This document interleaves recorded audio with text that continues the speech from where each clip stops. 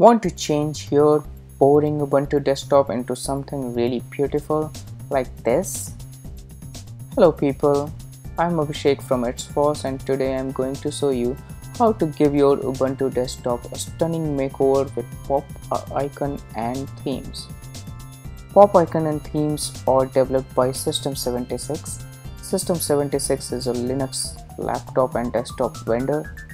They are developing their own Linux distribution based on Ubuntu, which will be releasing in October this year. You don't have to use Pop OS or buy a system or a machine or a laptop from System76 to use this beautiful icon theme.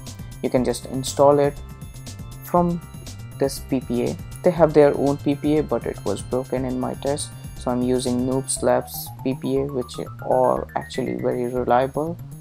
So just add their PPA, their repository to your sources list, and update the repository cache, of course, and then you just install the icons and the themes here.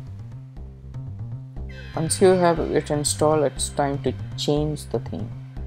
Since I'm using Unity, I'll be using Unity Tweak tool, but if you use GNOME or any other desktop environment, you should have a desktop tool for this to change the themes and stuff. You should be knowing that.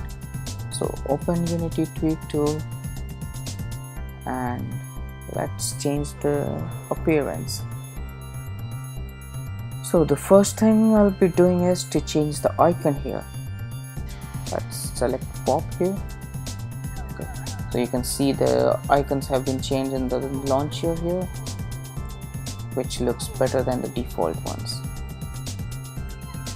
You can see the effect also in the top panel here, and you can have a look at other icons which are actually quite pleasant. They're flat, they look good, don't they? And let's change the theme now.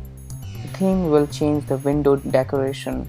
So here the terminal and the Windows border of the application have been changed, so they blend together very well.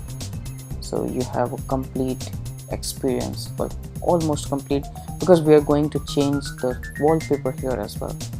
The default wallpaper is fine, but if you change this wallpaper to the one provided by System76, the resultant experience will be something very pleasant. Don't you feel the same? So here it's a lot better now.